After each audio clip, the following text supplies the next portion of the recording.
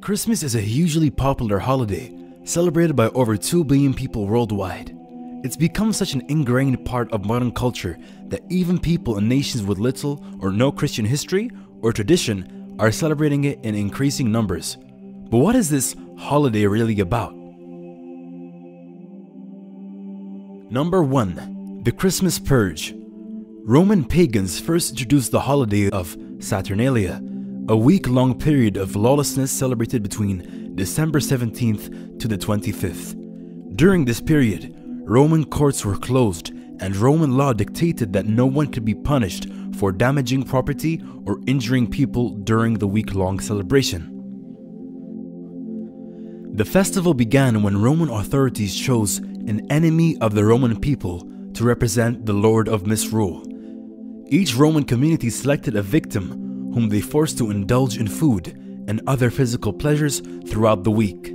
At the festival's conclusion, December 25th, Roman authorities believed that they were destroying the forces of darkness by brutally murdering innocent men and women. The ancient Greek writer, poet, and historian Lucian, in his dialogue entitled Saturnalia, describes the festival's observance in his time.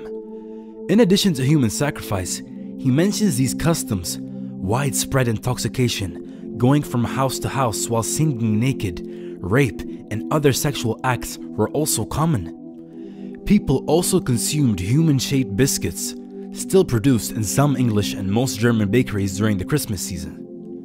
Number 2. The pagan roots. In the 4th century Common Era, Christianity imported the Saturnalia festival, hoping to take the pagan masses in with it. Christian leaders succeeded in converting large numbers of pagans to Christianity by promising them that they could continue to celebrate the Saturnalia as Christians. The problem was that there was nothing Christian about Saturnalia. So to remedy this, the Christian leaders named Saturnalia's concluding day December 25th to be the birth of Jesus, peace be upon him. But we know today from both Christianity and Islamic texts that Jesus was not born at this time. This was just used as a trick to make Christians feel okay with celebrating this pagan holiday. Take some time and think about the customs associated with Christmas. What do decorated evergreen trees, holly, mistletoe, and Santa Claus have to do with the birth of Jesus, peace be upon him? The fact is, none of these things have anything to do with him, and people just celebrate Christmas today with ignorance without looking into the dark history behind it. Number 3. Roots of Santa Claus.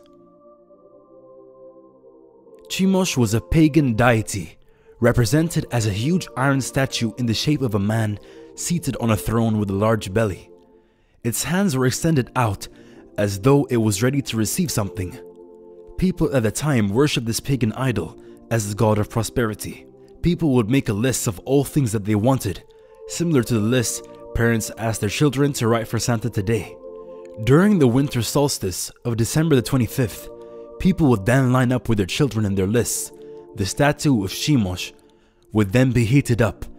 As it was made of cast iron, it was said that the statue would get so hot it would turn red.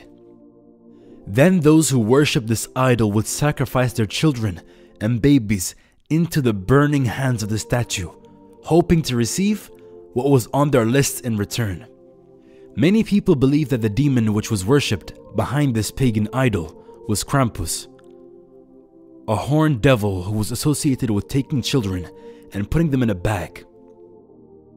The Santa that is popularized today is a mix between many evils from the past and a character called Saint Nick. Number 4. Christmas was banned. All Christmas activities, including dancing, seasonal plays, games, singing carols, cheerful celebration, and especially drinking, were banned by the Puritan-dominated Parliament of England in 1644. Christmas trees and decorations were considered to be unholy pagan rituals, and the Puritans also banned traditional Christmas foods such as mince pies and pudding. Puritan laws required that stores and businesses remain open all day on Christmas, and town criers walked through the streets on Christmas Eve, calling out, "No Christmas, no Christmas." The ban on the holiday was lifted in 1660 when Charles II took over the throne. However, the Puritan presence remained in New England and Christmas did not become a legal holiday there until 1856. Gradually, people started to embrace the customs of this pagan holiday once again. Number 5. Christmas and Christianity.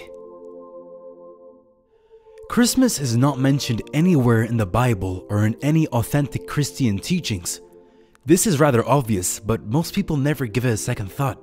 The books of the New Testament cover over 30 years of the life of Jesus, peace be upon him, then another 30 plus years of the early church following his ascension, but nowhere do we find any hint of a Christmas celebration or anything remotely like it.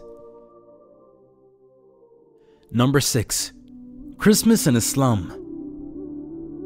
There is no reason why Muslims should participate in any Christmas-related activities, even if the pagan ideas behind Christmas today have been watered down to be made acceptable by society today. We know from clear historical facts that the roots of this holiday are satanic and filled with elements of shirk, which is the biggest of all sins. Allah says in the Quran, "Help one another in virtue and righteousness, but do not help one another in sin and transgression, and fear Allah. Verily, Allah is severe in punishment." So as Muslims, we should not help or support someone who is doing wrong. Rather, we should correct them and ourselves.